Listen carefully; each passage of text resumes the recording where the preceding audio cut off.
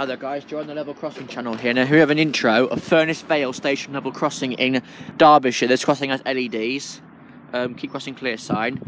Level crossing information, name Furness Vale level crossing, OS reference SK008835, mileage BEG 8 miles and 58 chains, in emergency phone that number.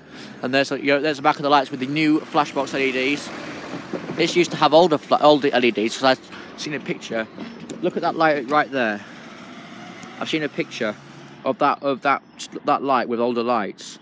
I'll see if I can find it. Here we go, look.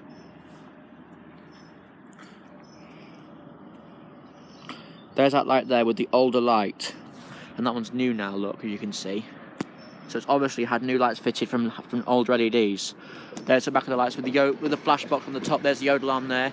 Something really weird about this crossing is there's a Yodel alarm. It's like just the same as Kiverton Park. I'll explain to you in a minute.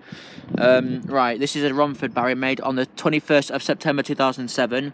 1, 2, 3, 4, 5, 6, 7, 8, 9 and 3/4. 1, 2, 3, 4, 5, 6, 7, 8 and a half. So that makes 17 and a quarter.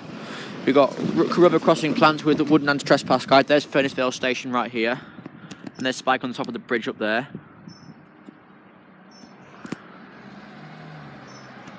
There's the station. Here's the other barrier here. ZO.